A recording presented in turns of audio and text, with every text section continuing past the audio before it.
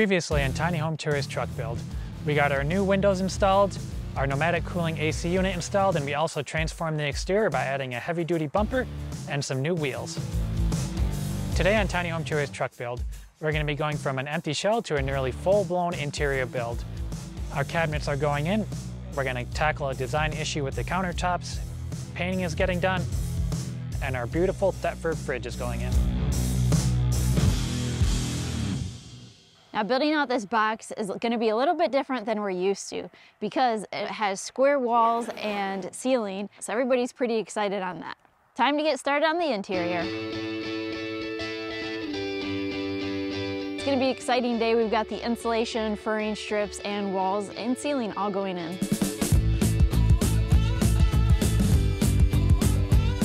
When choosing a ceiling, we knew we wanted to do a shiplap tongue and groove.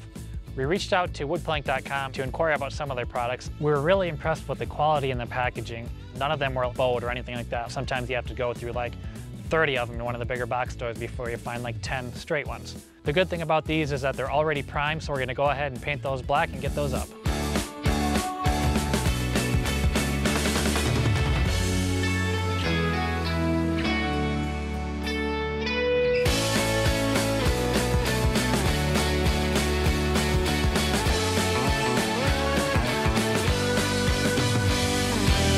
Getting our insulation put in, super easy to install because you can use scissors to cut it. The nice thing about purchasing it this time though is we purchased it from Vanlife Outfitters, and that process was super easy, and it also came very, very fast, way quicker than we ever expected. They're very knowledgeable in different types of insulation. They've done some research when it comes to 3M Thinsulate and wool, and there's many, many different perks for going with the 3M Thinsulate versus the wool. When comparing our value, they're actually very similar. The thing with Thinsulate is it doesn't hold moisture, whereas with wool, it can, and it can start to smell like a barn.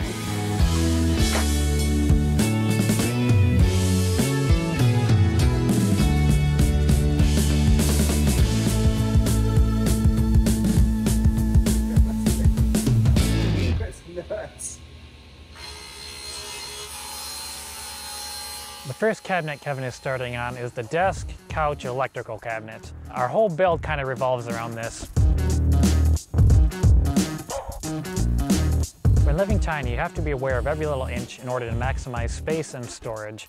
And also be aware that if you change measurements to one area of your build, that's probably going to affect another area of your build. We're going with lots of 1/2 inch for this build to save on weight. There are some 3/4 inch that we're using for some of the lower cabinets. Our goal with this area is to have a desk to work at, a comfortable seating area, and also kind of have the brains of our electrical system there. If you remember, we also have an exterior cargo door, and that leads to us being able to have our dumbbells also stored in this bench. That's the side piece of the couch, this piece right here. Does this need to be removable? I'm guessing he's going to be using some of this part right here for electrical. And if we have to access anything, let's say you're talking from here to here. I mean, the most convenient would be to have it removable, even if it's just taking out a couple screws if we ever needed to get to that, because I feel like it would be hard to look up that or down that. Okay. Does that throw a wrench in things? Yeah. Oh boy. I mean, it's not a big, sorry, figure it out. I mean, it could even be just like a panel of it or something even. That would be great. So from that point to that point, just leave it removable? Yeah, I think so. That makes me feel better.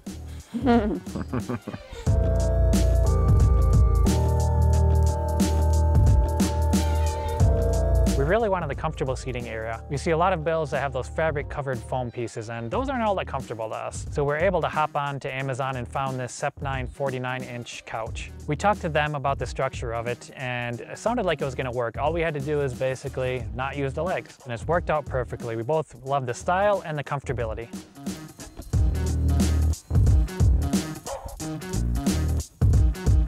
The goal of the kitchen cabinet was to not only house our food and kitchen utensils, but also house our water system. On the left-hand side, we would have our water tank. On our exterior, we had a cargo door that would lead to our water inlet. And on the other side, we would have our 3 drawers with our induction cooktop. And the right side corner is going to be another huge wish list item for us, a nice size fridge-freezer combo.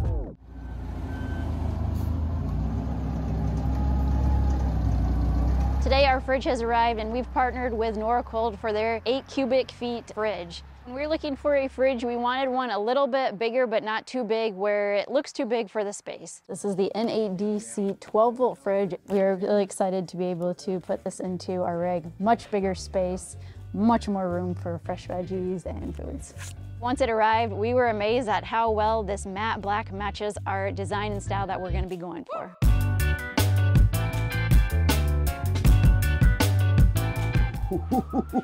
Fits pretty good for not measuring.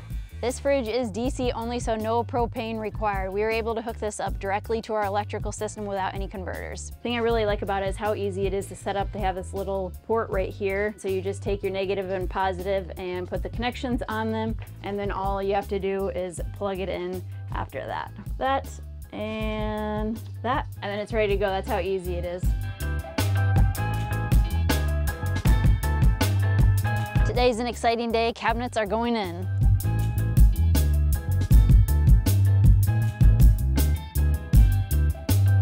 Edge banding, and more edge banding. I'm pretty sure Kevin is sick of edge banding, but it creates a very clean line door, very simplistic, and that is key for our design that we're going for. Kevin is installing the doors and adding hardware, getting them prepped before they are painted.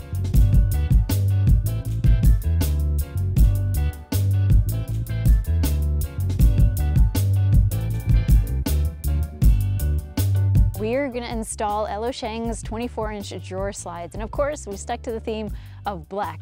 So they look really great. Kevin mentioned that they are really easy to install and they have a really nice glide to them.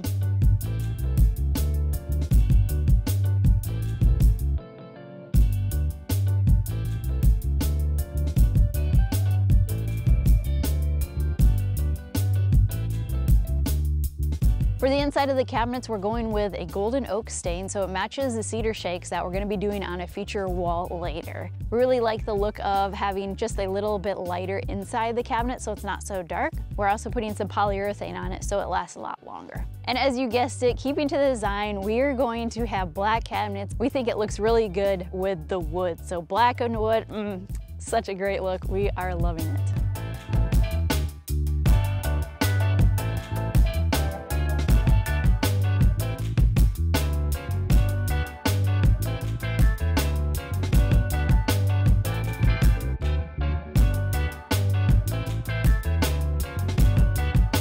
Many people actually question us on our dark style, having dark ceilings, dark cabinets, and feel like it encloses the space. But we disagree. We think that it just looks really great, has really clean lines, very minimalistic look, and we've never felt like it encloses it just because of our design, trying to keep it open as much as possible. So we've been really happy with how it turns out, despite a lot of people questioning us.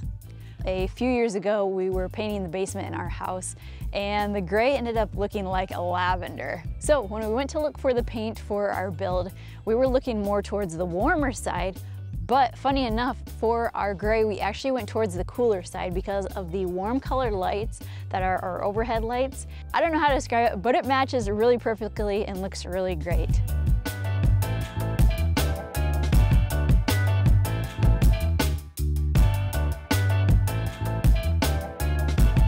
Kevin's finishing up the cabinets, getting the handles on, and also the apex stones gas struts. And that's one thing you're not going to want to forget, because having gas struts on your upper cabinets makes it a lot easier when getting into them.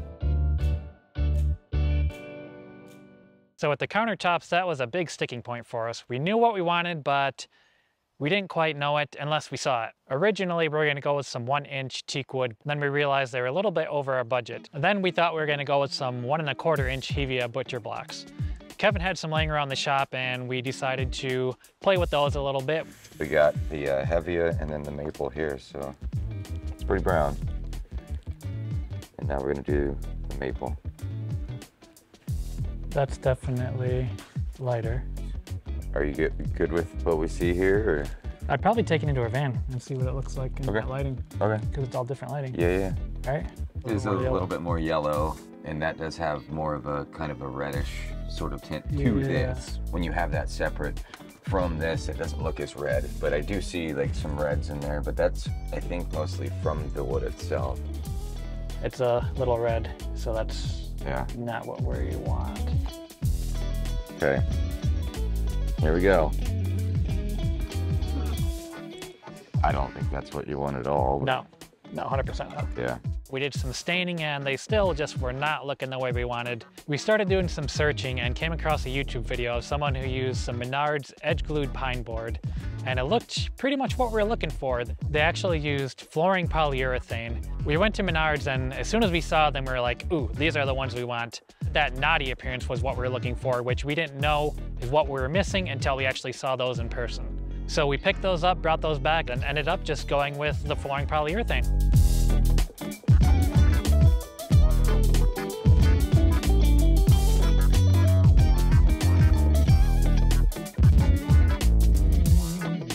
We went with a black ceiling, and Nomadic Cooling has a very sleek black face plate for their air conditioner. It looks really, really nice against it, and it blends right in.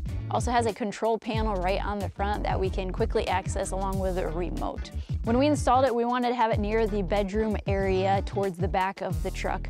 We did not realize prior to installing it that it actually has some directional vents on the front, 4 of them, so you can actually face them towards the back and towards the front to have air conditioning going all throughout your rig. The air conditioning came with pre-connected wires, so we just took those connections and added them to our electrical system. We were able to then turn the air conditioner on right away, and my eyes lit up because I knew how much this would change our life on the road, because a lot of times I get heat-induced migraines and that can make our daily life a little tough. It's very energy efficient, which will allow us to run it more, especially on those hot summer days.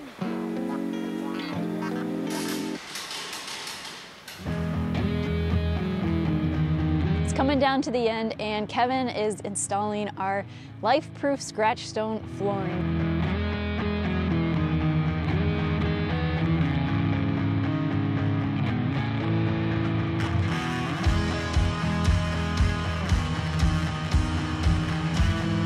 Stuff is easy to install, and we've actually had it in a previous house and van of ours, and it's lasted really well, so we knew we wanted this right away.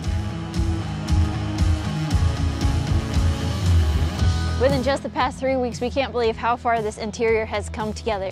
From just an empty box with studs to seeing the drawings now come to life. It's all very exciting, and we can't wait to move into our new tiny home. Next time in Tiny Home Tours Truck Build Series, our signature solar system is going to be installed, our plumbing system is going to be placed in, and our gorgeous bathroom is going to come together.